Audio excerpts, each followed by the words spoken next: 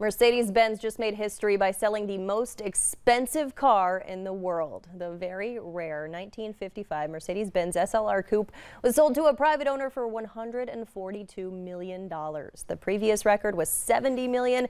That was back in 2018 for a 1963 Ferrari. Hutch, how's your new car?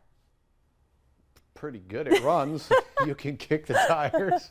Wow, that's all I could say about that.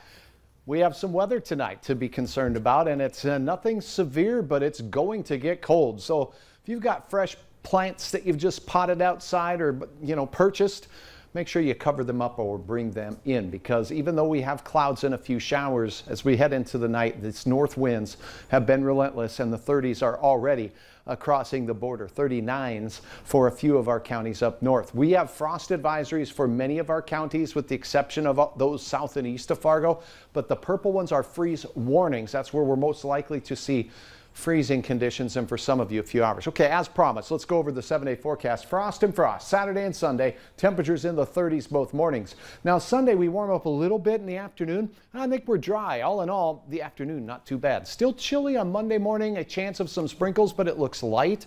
Light showers of rain as well on your Tuesday.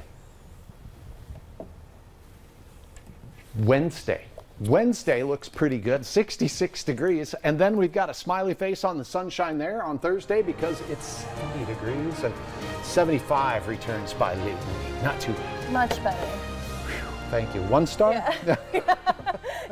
Yeah, this weekend, do not recommend. Yeah, stay in. Have a good night.